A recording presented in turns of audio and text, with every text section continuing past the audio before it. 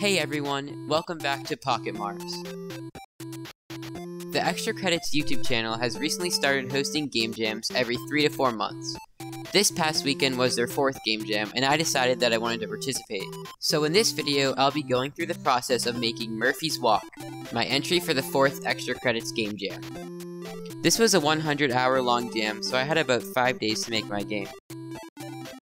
I spent a few hours before the jam working on my remake of the ice fishing minigame from Club Penguin. One thing I was making specifically was the fishing line. To do this, I used a line renderer and created a script to set its vertices to 2 game objects in the scene. I found this mechanic to be really interesting, so once the jam began and the theme was revealed to be Connect, I knew I would have to make a game centered around this mechanic. So I started playing around with a few ideas and came up with this. There were 2 players connected by a line, and you could use a button to change which player you were currently controlling. I thought about what I could do with this simple concept and decided on making a game about 2 people in love who had to work together to dodge various obstacles. It was getting late, so I decided I would go to sleep and continue fleshing out this idea tomorrow. But before I went to sleep, I had to take my dog for a walk. While I was walking my dog, I realized that instead of the line render in my prototype being some sort of abstract representation of the love 2 people share, it would make a lot more sense as a dog leash. And with that, the premise of my game changed to be about a man and his dog going on a dangerous walk together with lots of hazards. When I got home, I was really excited to start bringing this idea to life, so instead of going to sleep, I started working on the character art. For each of their jams, Extra Credits makes a list of 5 to 10 optional challenges for participants to incorporate into their games. One of them was to use only a 2-color palette, so I decided I would go for a simple, retro, monochromatic art style similar to the Game Boy. After making sprites for the man and the dog and importing them into Unity, I had to adjust some settings to make sure they would be displayed correctly in the scene. I changed the pixels per unit to 16, the filter mode to point, and removed all compression for both sprites. Then, I installed the 2D Pixel Perfect package from the Unity Package Manager and added the Pixel Perfect camera to the main camera in the scene. The cool thing about this was that now everything in my scene would be rendered in a 160 by 144 resolution, including the leash connecting the dog and the man. Now that the core of the game was complete, I decided to go to bed for real this time.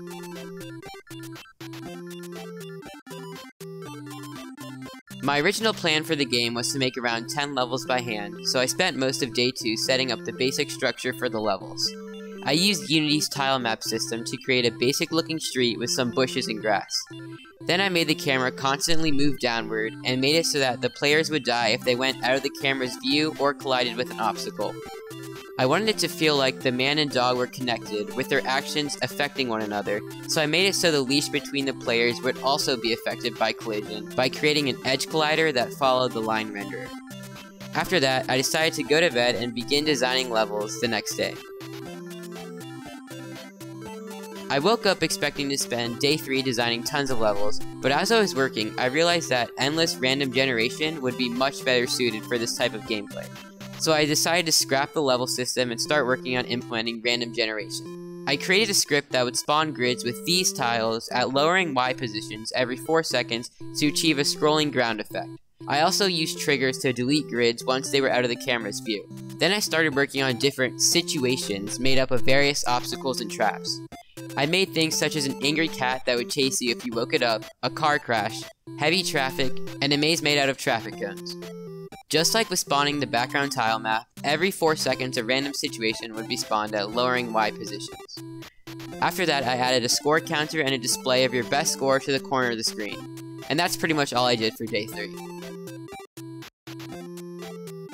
I spent the morning of day 4 adding more situations, such as a group of football players throwing footballs back and forth, a police chase, and a crowd of people.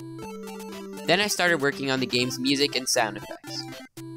To make the music, I used a free tool called Bosca. This program is great for beginners as it doesn't require any knowledge of music theory and it has a simple, easy to understand interface. After playing around with the tool for a while, I came up with this short, upbeat chiptune.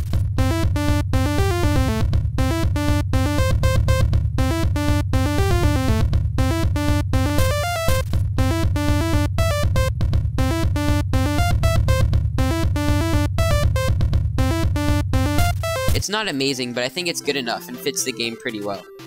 For the sound effects, I use a tool called SFXR by Thomas Pedersen, originally made to help Ludum Dare participants create sound effects for their games. This tool is also super easy to use. It can generate random sound effects of various types like jumping or explosion sounds, and it has tons of parameters you can adjust to get exactly what you need for your game. After a little while, I ended up coming across sound effects that I liked for switching between characters and getting hit by an obstacle. Another one of the optional challenges for the jam was to add local multiplayer support, so I added a 2-player mode where player 1 controlled a man and player 2 controlled the dog. I made it so 2 people could play together on one keyboard or with 2 separate controllers. After that, I made a simple title screen. I wanted to make something in the style of old Game Boy title screens.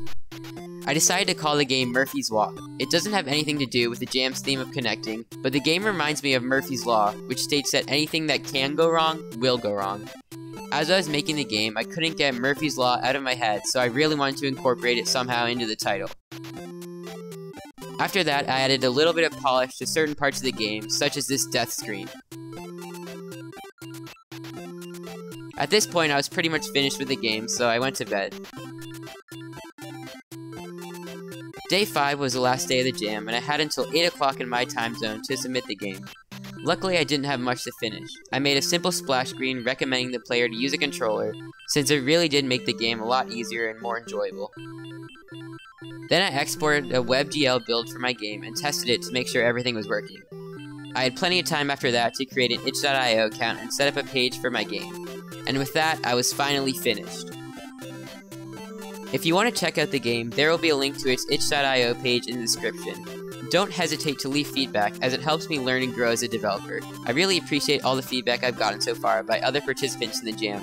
One thing I've realized from feedback is that maybe the game is a little too hard, especially without a controller. I wanted the game to be hard at first, but get easier as you learn the different patterns and strategies, but I think I would have been better off making the game a little less frustrating. A little more playtesting and a little less tunnel vision would have helped. Overall though, participating in this game jam was an awesome experience, and I definitely will be taking part in more jams in the future. I also want to keep making game dev related videos, so it would mean a lot if you subscribed and liked this video if you enjoy this type of content. That's everything, so thanks so much for watching, and I hope I'll see you in the next video.